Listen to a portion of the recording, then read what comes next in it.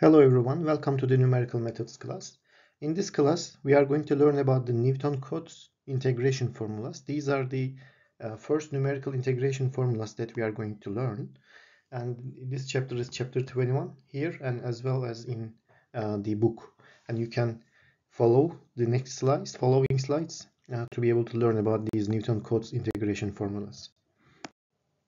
When we have continuous functions that we are going to integrate, we can use Newton-Cotes formulas by simply having a more basic function for the actual function, let's say. So let's say this is our actual function that we want to integrate, but because it is difficult to integrate this, we want to simplify this integration. That's why we want to simplify this function actually. So we want to represent this function by another function which is in this form. It has basically the terms of axis with an increasing order, you can see. And if we write this function instead of this and represent this approximately by this one, then we can integrate this one and it will equal to integration of the actual fx function. In here you can see a first order polynomial, a straight line is used as an approximation. Let's say this is our actual function, this fx, but we want to simplify it using only the first two terms. If we use only these terms, it means it's linear. So you can get a linear function, as you can see here, this one, between a and b ranges. Then you will get the integration as the area underneath this function. So you can easily take the integration of this. It's basically a0x plus a1x squared, the integration. So take the integration, that gives us an approximation for this function between these points. But as you can see here, there is a large difference that we are not able to consider or calculate.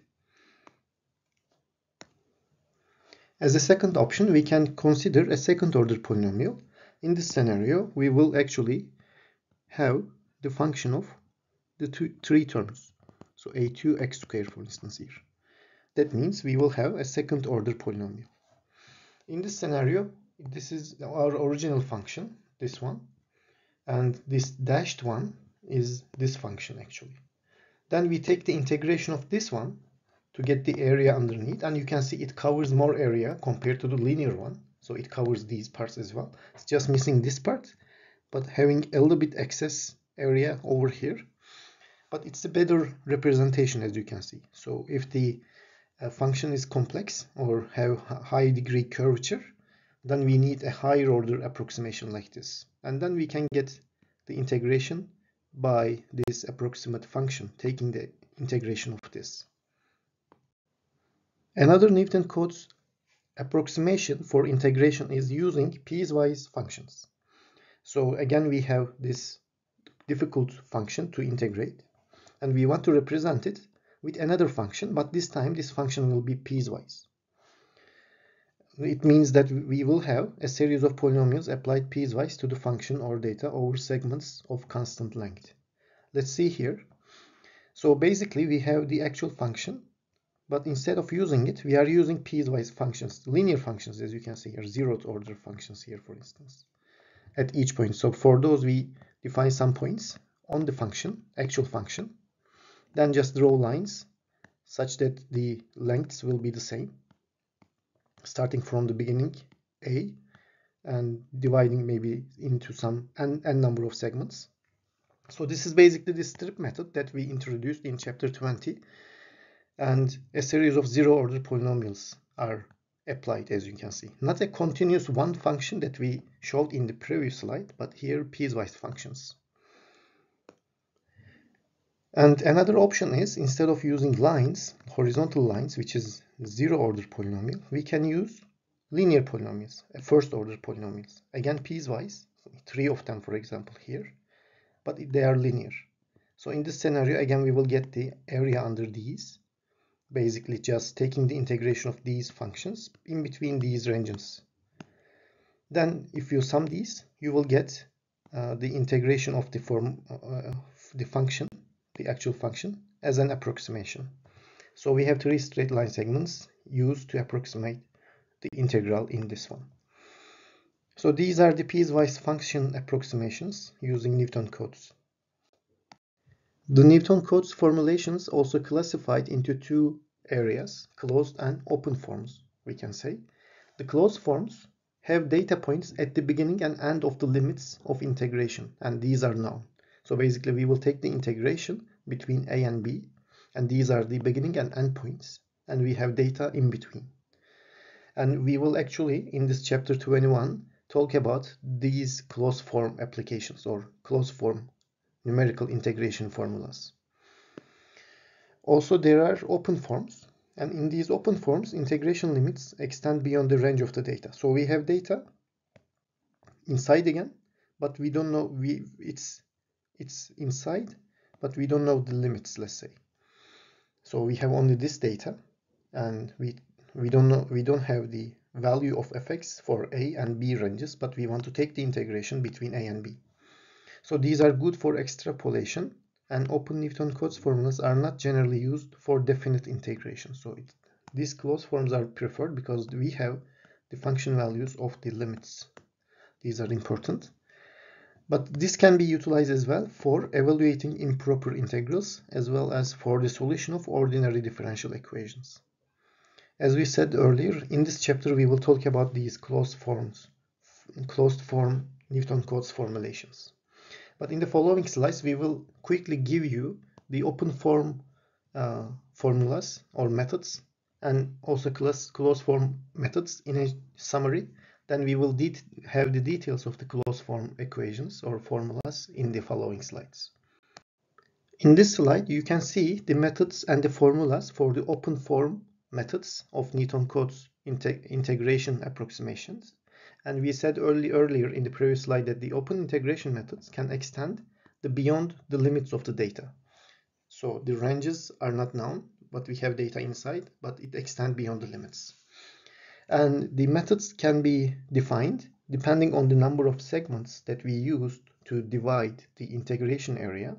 If we use 2 segments for integration, it's called midpoint method. And the formulation is this. So basically here we only have 1 point. But the ranges a and b actually are some points as well, but we don't know the function values of these, and we have only 1 point in the middle as well, so we need to have 3 points anyway in this because it is 2 segments, but we only know the function value of the midpoint, so we can only use that. And the truncation error is on the order of 3, you can see here, and it uses the second order derivative actually in the truncation. So before the second order terms we have them, but second order and afterwards we don't have them in the formulation, let's say.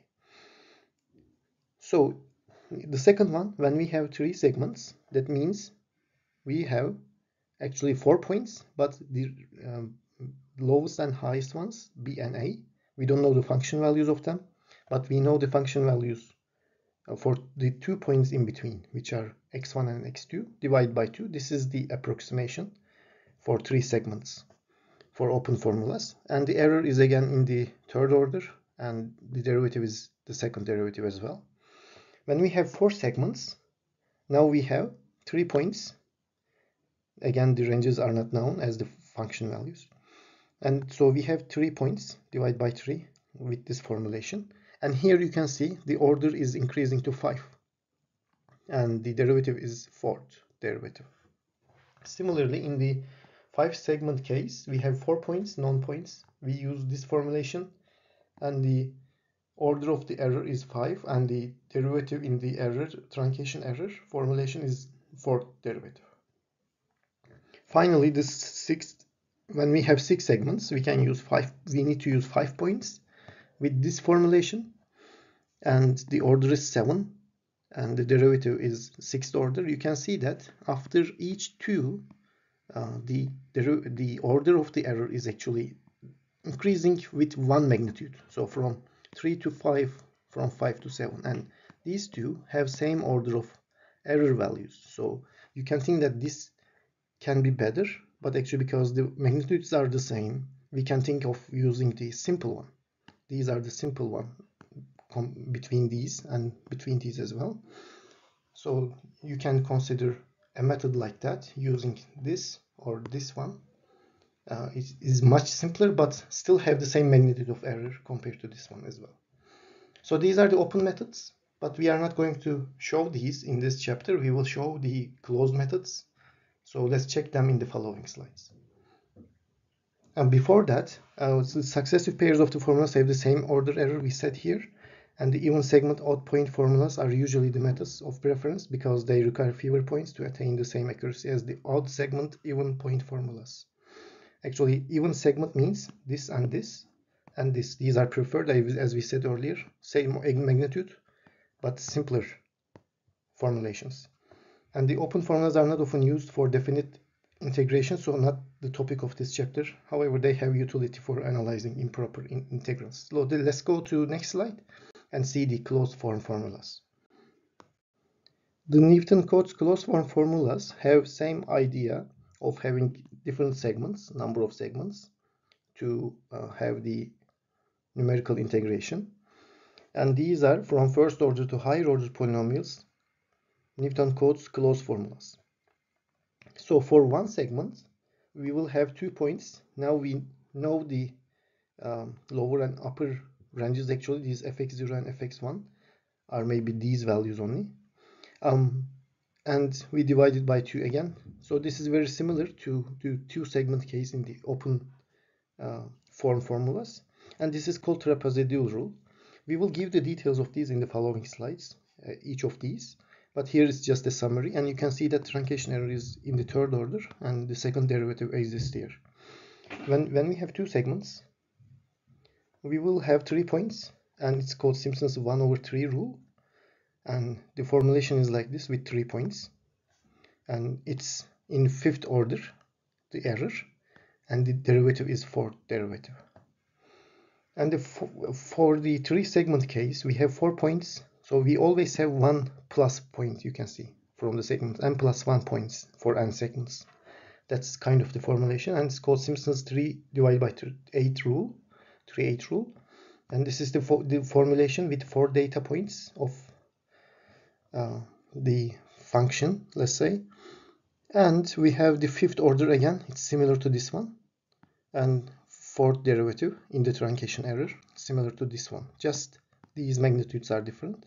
So for 3 and 4, you can see the order magnitudes are the same for the truncation error, so we can prefer the simpler one. This is a simpler one because we have 3 data first and formulation is simpler, but the error magnitudes are about the same. So again, the even points will be preferred here rather than the odd point cases. And for 4 segments, it's called Boole's rule, and we have 5 points. This is the formulation, and we have the 7th order in the truncation error and 6th order of derivative.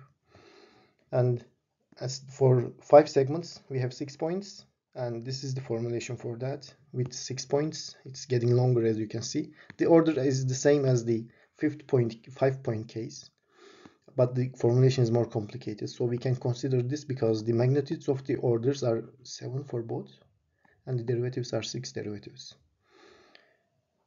So the trapezoidal rule has the lowest order of error, 3rd order, lowest accuracy, you can see, 3rd order. Simpson's 1/3 and 3/8 rules have the same error, 4th order here, actually 5th order, we can say. Similarly, the 5 and 6-point formulas have the same order error, 6th order or 7th order, you can see here. Yeah, the 6th order or 4th order are the derivatives, and the H orders are 5 and 7. This general characteristic holds for the higher point formulas.